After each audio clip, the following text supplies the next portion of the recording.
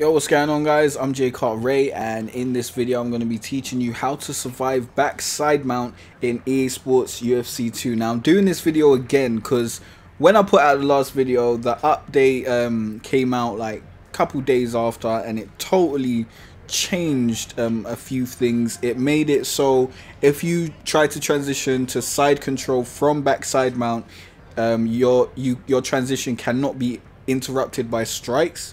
So that has really changed the way in which you can survive backside mount, because now you don't have to just hold block and wait to block a strike before you go for the transition. Now you can go straight for side control. But if your opponent is good and they are able to block your transition, then you're going to want to wait and hold block. But yeah, basically, if you're inside backside mount, just go to side control straight away. If your opponent blocks it, then you're going to want to hold block and do what I told you to do last time.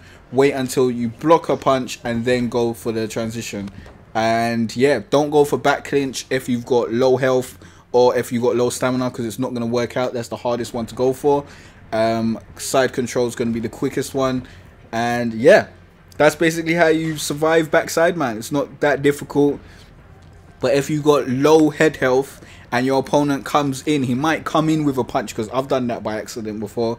You can come in with a punch, and if you get hit with that punch, it's going to be over. So if you've got low head health, it's pretty much really hard to stay alive in backside mount, because yeah, one punch that gets through is pretty much going to knock you out. And if you got low stamina, it's pretty much very similar on that end. So yeah, that is how you survive backside mount. I hope this video helped you out. If it did, be sure to hit that like button and also subscribe, because I'll be putting out loads more UFC 2 tip videos. And if you want to check out the rest of my UFC 2 tip videos, you can click on the playlist on the screen, and I'll see you guys in the next video. Thanks for watching.